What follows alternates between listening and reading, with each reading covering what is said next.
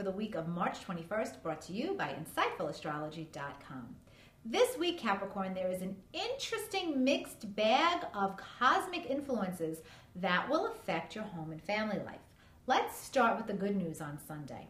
Mars and the Sun will be at a beautiful angle on this day, telling me that you have very fortunate, positive vibes to move forward in any kind of real estate deals, maybe get a loan or refinance. Any kind of activity that has to do with money and real estate for you is very fortunate on Sunday, so be sure to act.